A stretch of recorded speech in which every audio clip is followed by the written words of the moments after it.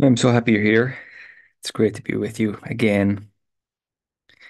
And I want to share a pretty insightful insight. I guess all insights are insightful, but it's about what I've come to see as our greatest superpower, the thing that gives us more empowerment than anything else in life. And I really want you to not flick or click on another video right now, because this is important. And I think if you stay with me here, you're going to realize that maybe up to now you have not been aware of the importance of this superpower that you have. Because the problem is we generally look for empowerment in places it can't be found. The real obvious one is we look for it externally.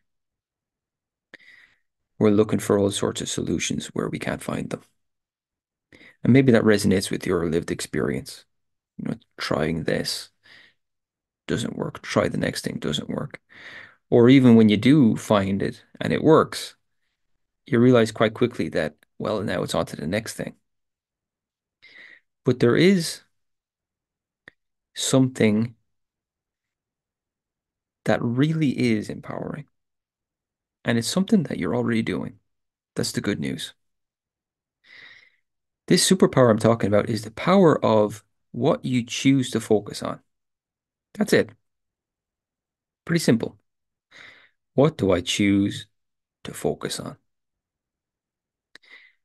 Because, if you really sit down and give it some thought, there's a lot to this. It's like, well, what does my nervous system focus on all the time? What does all of our nervous systems, what do they all focus on? Safety. Preoccupied with it. It's fixated on it. That's not bad. That's just what it is. That's just its function. That's what it does. Now, the other thing too is we have this sense of self, this false identity, the separated self that we very often find ourselves living from. And it's focused not so much on safety, but the past. This constructed identity is based entirely on what happened in the past, right? And it projects a future based on all those conclusions that it's drawn from the past. But the other type of focus is the focus that comes from who you are, from your authentic self. And the major aspect of that is it's tied in very closely with what you actually want, your genuine desires and needs. So just ask yourself that question.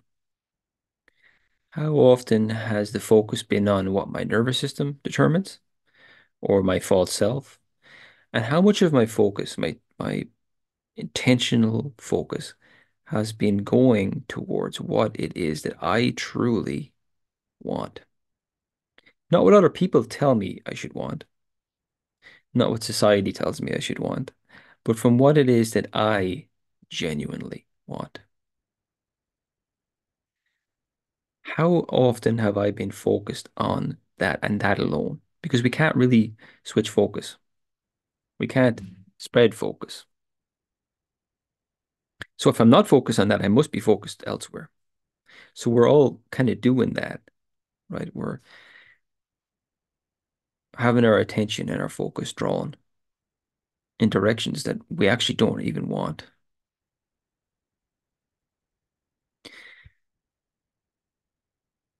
Now, the big thing for our focus is the obvious one is this false self. And it will focus on a very limited future, very narrow future, because it's of all the self-judgment and the self-abuse that it entails.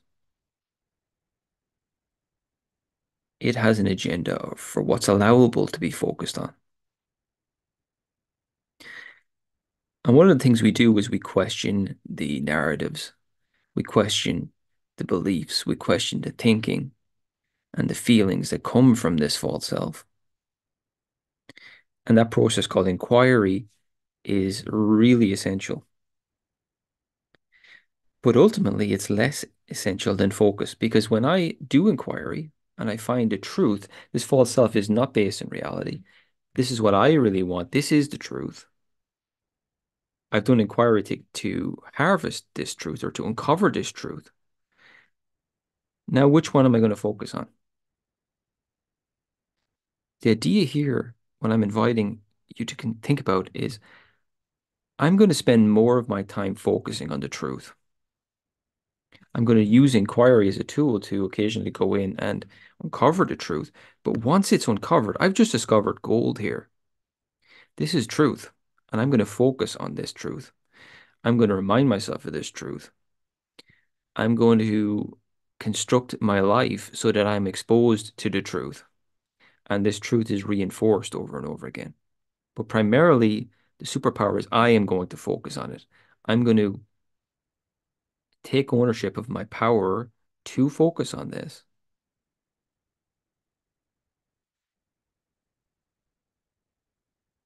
So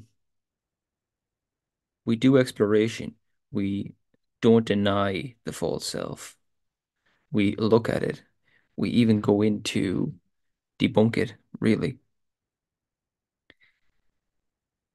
But our whole lives aren't about the process of inquiry. It's an essential part. But what do I do with the truth that I discover in inquiry? That's where really predominantly I want to be focusing on the truth of who I am and how important that is. Because when we're living from that false self and all those limiting beliefs, it's like self-abuse. It really is. And it's so overwhelming. It's got all those intense emotions that seem to confirm the narratives that it really draws attention. It wants focus. And that's your power. It's taking your power and it is cultivating and it's maintaining its own seeming sense of existence through your focus on it. So the balancing act is don't deny it, go in to question it.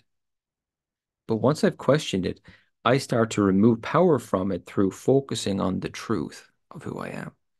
One of the things I see that we do in our lives, our day-to-day lives, we're primarily focused on behavior, right? What is this behavior I'm doing? Look at that inappropriate behavior, and that's the appropriate thing. And well, I should do that, and I should use willpower and everything else to get that behavior to fall into line. But you know, what we very rarely ask is who is the person doing this behavior? It's a fundamental question to consider here. Who is it that's doing this, right? Because if it's not questioned, it's typically this false self, this inadequate, guilty, shameful, fearful, vulnerable self that's doing the behavior. And if I'm focusing on the behavior, I haven't actually looked at there's an implication that well, I'm focusing on this because this is the one that's doing it. So when I'm talking about our superpower being our focus, it's to focus on less so on behavior, but more on identity. Who am I as I do all these various things and actions and behaviors? Who's doing it? And your true self is not your separated self. It's not your false self. It doesn't even exist. It's a story. It's a story of guilt, inadequacy, fear, resentment, anger, being alone, having to be fiercely independent. That's not who you are. So can we start to see how important it's going to be to focus on the truth, especially if I'm going to look at the behaviors, right? Bringing more awareness and focus to the truth of the person that's doing all these things.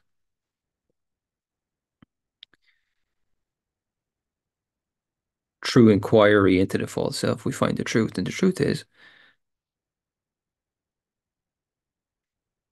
perfectly okay. I'm perfectly okay. I'm perfectly innocent. I'm fundamentally good. I am naturally peaceful, naturally restful, talented, creative, loving.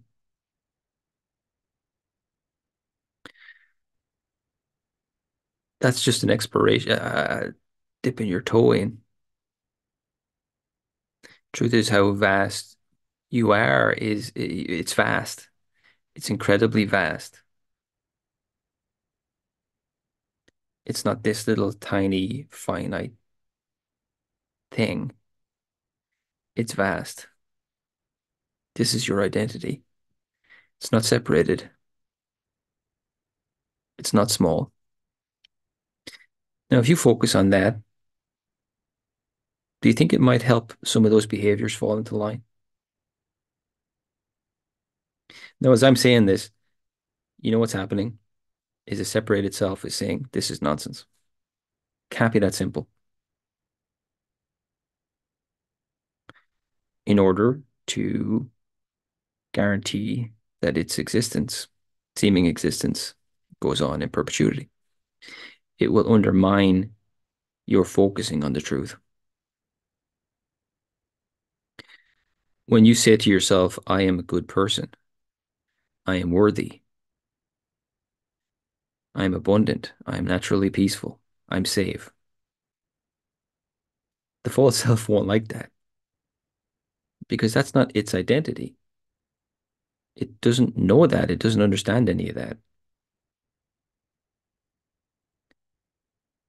But you do have the ability to choose to focus on the truth of who you are. And if you continue to practice that, it is a practice, right? Just the same way, in certain meditations, people try and focus on a candle burning, focusing their attention. It's like I can practice focusing on the truth of who I am. The truth of who I am will get my attention. Periodically, we go in here to the false self, but only for the purposes of debunking it. I look at it and I bring out another gem of truth about who I really am, and then I'm going to focus there.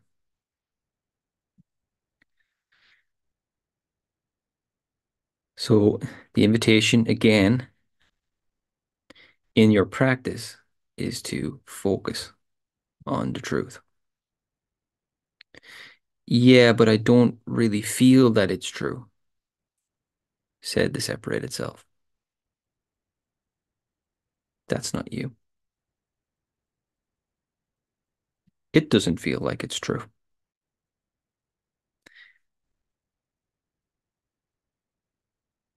But all its stories are based on the past. And by the way, a very, very highly edited version of the past. Highly edited. Questionable. Highly questionable. Whether a lot of these memories and evidence that it presents even happened at all. But certainly highly edited to exclude anything that would question its narrative of something's wrong with me. Now we can focus on that. We can not question, but focus, focus, focus. And what do we get? Fear, doubt, indecision, resentment. That's what we get from it. All the attention is drained from you into this, all the energy into this.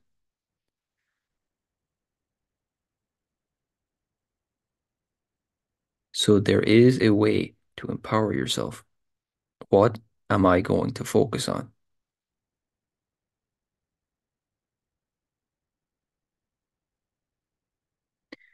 You know, my book on procrastination talks about this. It talks about the true narrative of who you are and a truly helpful way, for instance, in the aspect of your life of productivity, to come up with the truth of it. Ease, guilt-free play, those types of narratives, those are conducive to who you are. The false self is all about push yourself, feel guilty, be attached to the outcomes, right? This is the false self. This is egoic. This is ego. The thought system of ego creates this separated self. One of the things in the book I mentioned is that we keep rehearsing the truth. We keep focusing on it. Because in that book, and there's nothing wrong with these techniques, you can come up with all sorts of techniques in order to help your productivity or to relationship techniques, communication techniques, practicing yoga, going to the gym, all these different things. That's all fine. But if I'm not going to focus, if I'm going to focus primarily on techniques and behavior, and I'm not going to focus on the truth of who I am and a more life-affirming philosophy or ideas, my attention is going to go back to this old way of thinking about things, this old self-defeating, self-abusing narrative. So I keep telling people, you must practice focusing on the truth. Practice, practice, practice. So that could be when you wake up in the morning. It could be before you go to bed at night. You keep feeding more and more of your attention and your energy and your focus into the truth of who you are. Now, please hear that because people generally tend to, and I understand why, because they're helpful. They look at the techniques and the behaviors and the strategies, but forget to focus on the truth of who I am, right? And the helpful thoughts and the ideas that go around techniques.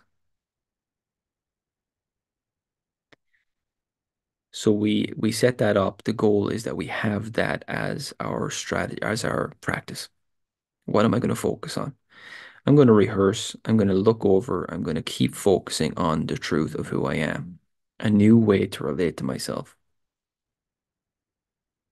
Something that's affirming, something that's conducive to life.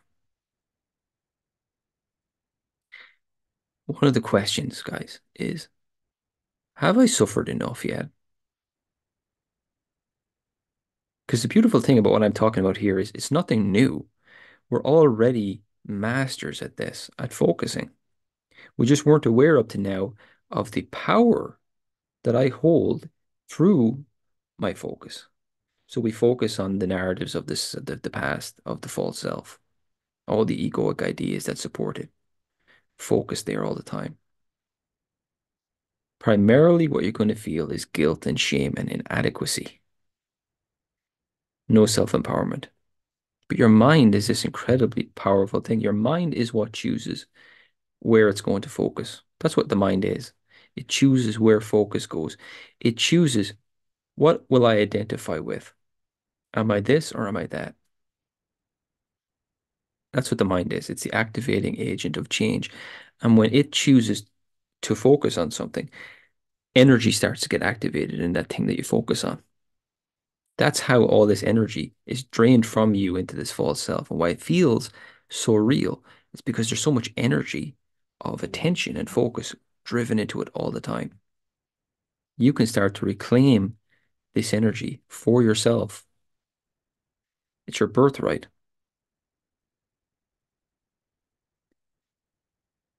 In order for you to be courageous in your life, you need to be encouraged. And that is true looking at the truth of who you are. It gives you so much energy. You feel it in your body. When you start to focus on this again and again and again habitually, you start to notice energetic changes take place in your body. Again, this is not about repressing any feelings, anything that comes up from here that you repress it and deny it. It's actually the opposite of that. It's you completely allow this to be what it is, but you start to see it as, but what does it have to do with me, really? It's because you've actually disidentified from it. You're no longer trying to control it. You're not repressing it. You're not fighting it. You're not resenting it. You're just seeing for what it is, which is a false self full of false ideas and false concepts and past questionable memories at best, right? That has been given life through usurpation of my mind and my energy. It's not real. So it doesn't need to be destroyed or conquered or something. It's there. I see it for what it is. So it's not like we don't choose to focus on this by destroying this or getting rid of it, because that would be to make it real. It's there. However, I'm going to focus here and just watch the energy come back to where it's supposed to be. And this falls away. That's how powerful your focus is. So when it comes, like, let's bring this back to the practical, right? I need to struggle and I need to be more productive and I'm failing. What's the truth? I'm perfectly okay. I'm naturally productive. I'm enthusiastic. I want to create. I want to have life. I want to have fun. You can't have fun. You haven't earned fun. Fun is important. Fun is unconditional in my life. It's a central part of my life. You can't have fun until you've worked hard enough. I have unconditional free play, guilt-free, and it helps me work, right? Which one are you going to focus on? Which one are you going to practice focusing on? Which one works?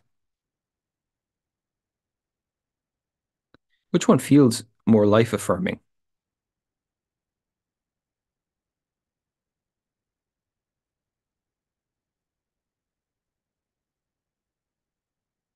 You have power. You're more powerful than you know. So, where do we begin? We begin from where we are. So if I'm 99% of the time focused on this, well, my first step is to make it 98. 2% of my focus goes here. And with practice and diligence given to your superpower, using your superpower, you'll start to see that that balance starts to shift. So do we do this for 4 hours a day, focusing here at the beginning when we're always focusing on this? No, we start with a couple of minutes when we wake up. We start with a couple of minutes before we go to sleep. Maybe we pepper it in throughout the day. And we develop trust in this because we realize, oh my God, this works. The more I focus on this, the more it becomes a lived truth in my life. So that's the invitation. Keep focusing there. And I want you to bookmark this video because this is true. This works. So let's keep coming back to this. I've said this years ago in my book, and I know now that it's more true than when I wrote that in the book. You focus on who you are, the truth of who you are, and then the behaviors become so much easier and so much better. The strategies, and the techniques all fall into place. So much easier. To be honest, the strategies and the behavior and the techniques work anyway. It's just that it's much harder for them to work if if our focus isn't really on who am I as I do them. So we keep focusing there. It's self-affirming. It's affirming your true identity. Identify with your true personality, who you really are, and watch what happens. And start easy, right? Start easy with this, and you'll find, guys, it'll work miracles in your life. So I hope that's useful. I hope you keep that in mind, and I hope you start to take ownership of that for yourself. And if you like this video, maybe share it with someone that you think might benefit from it. And as always, I am so grateful that you're here. And if you've watched this far, it must really mean that you want to start focusing on the truth of who you are. So take care, and I will see you in the next video. Bye for now.